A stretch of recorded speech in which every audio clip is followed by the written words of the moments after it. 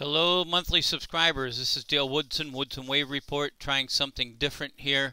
I got to keep this relatively short because if I do this and it's too big of a file, it won't be able to attach or download.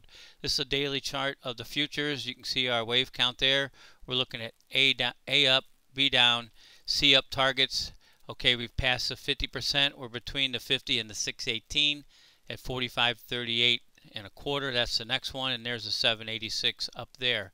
That's the daily. Drill down to the hourly. There's A up, B down.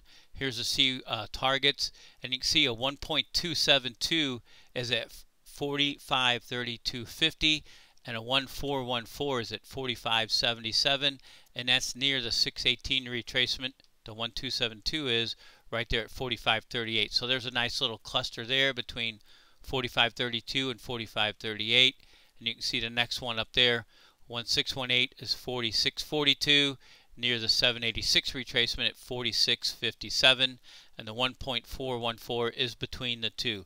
So those are our near-term targets on the upside. On the hourly, we can look at a 10-minute, and that's not going to tell us anything new. I want to show you guys the 1 minute.